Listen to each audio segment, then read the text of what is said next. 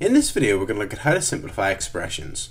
So the first question says, simplify 4x plus xy plus 5, subtract 2x, subtract 3xy plus 6. So our like terms, let's have a look and see what our like terms are. Well, we've got our 4x and we have got our minus 2x. We have also got our plus xy minus 3xy.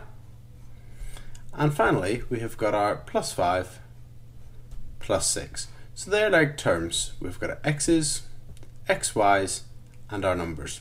So let's then simplify this expression. So let's start off by looking at our x's. We've got 4x's, take away 2x's. Well, 4x take away 2x would be 2x. Then we've got our xy, subtract 3xy's. Well, 1xy take away 3xy's would leave you with minus 2xy's. So that'll be take away 2xy. And then you've got 5 plus 6, which would be 11. So the answer would be 2x subtract 2xy plus 11. Let's have a look at our next example. In our next example, we've got 4x squared minus 5x plus 5 subtract 3x squared plus 2x minus 9. So our like terms are our x squareds, our x's, and our numbers. So let's start off by looking at the x squareds. 4x squareds take away 3x squareds. Well, 4x squareds take away 3x squareds would be 1x squared, or you just write x squared. Then we've got our minus 5x plus 2x. Well, minus 5 plus 2 is minus 3. So minus 5x plus 2x would be minus 3x. And finally, we've got our 5 take away 9. Well, 5 take away 9 is minus 4. So our answer would be x squared minus 3x minus 4. And finally, our last example.